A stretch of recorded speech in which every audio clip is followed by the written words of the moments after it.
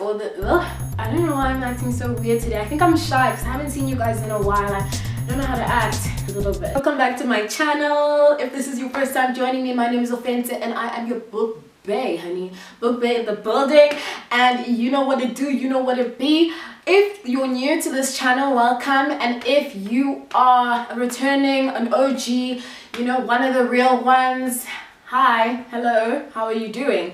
I took a break from social media for a very long time because I felt like I was being triggered in terms of recent events, both locally in South Africa and on an international scale.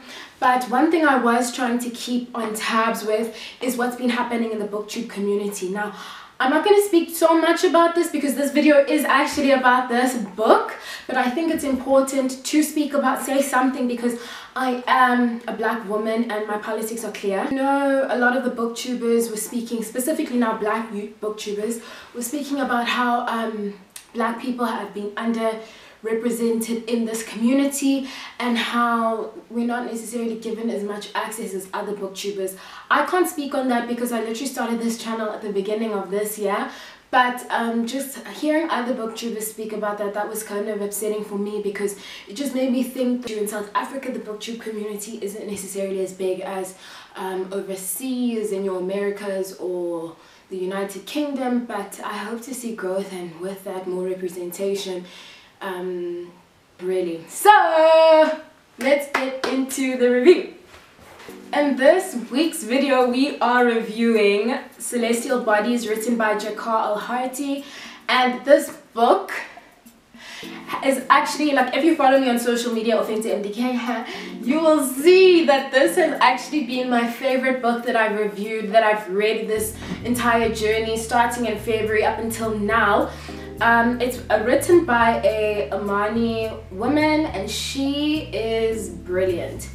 She actually holds a PhD in classic Arabic poetry from the University of Edinburgh, and she's written 10 books. 2 of those are children's books, which was really cool. I love to see people who are not afraid to kind of venture out into something different, something that is not necessarily what they're known for. So this book was really well written.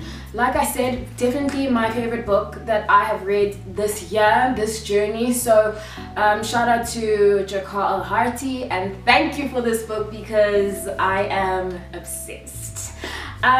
So this book is basically about 3 sisters and how they navigate marriage.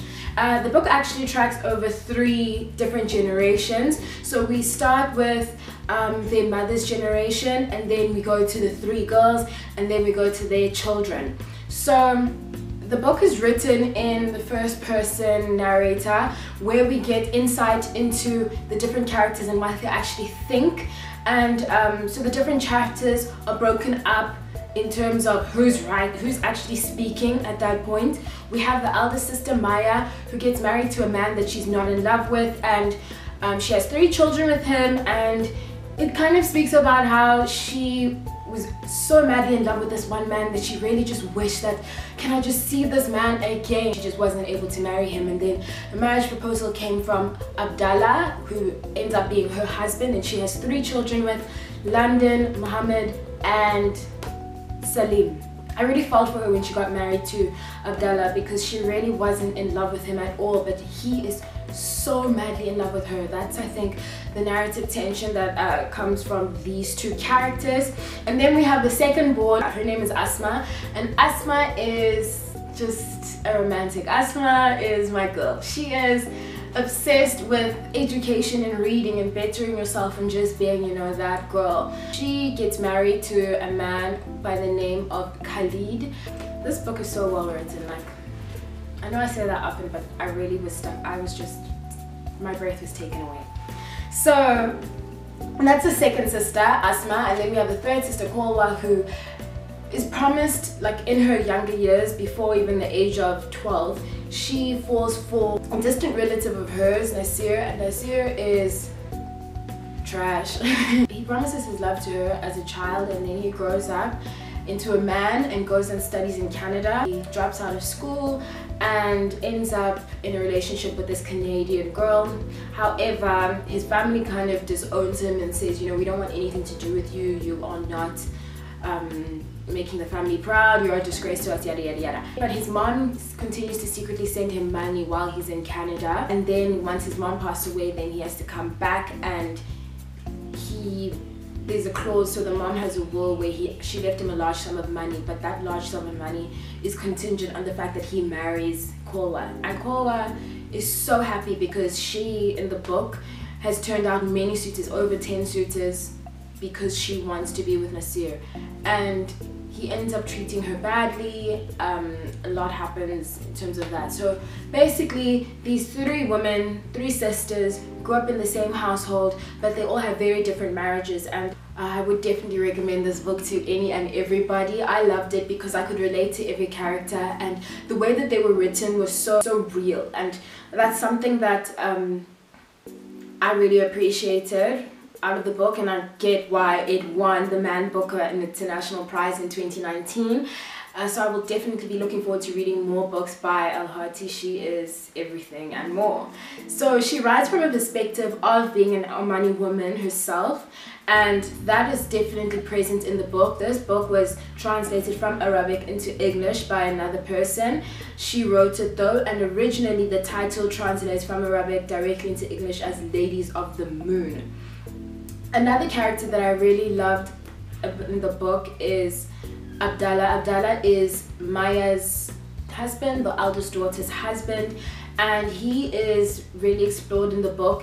He has a father who was involved in the slave trade, and just speaking about his experiences, and his mother who mysteriously disappeared. I won't say how and why. I think that's something that you can find out after reading the book.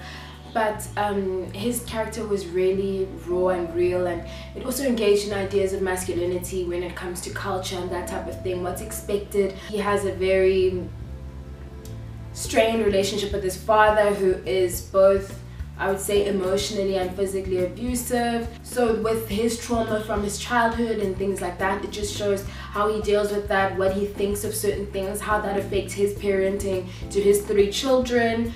And then we also have his daughter, who also gets married to someone who does not treat her well at all. He's all about the flight of fancy, and I think that in the book the author kind of indicates that he married her for her money because she comes from a very wealthy family. But I did mention on my social media that right now I'm reading the 5 a.m. Club, as well as Celeste Ng's Little Fires Everywhere. Lots of exciting things happening on this channel and just about this channel, surrounding this channel. So I definitely will do a lot more about that and let you know sooner once I can talk about some of the things. But keep watching, keep liking, keep commenting, keep sharing, and keep subscribing. Bye for now.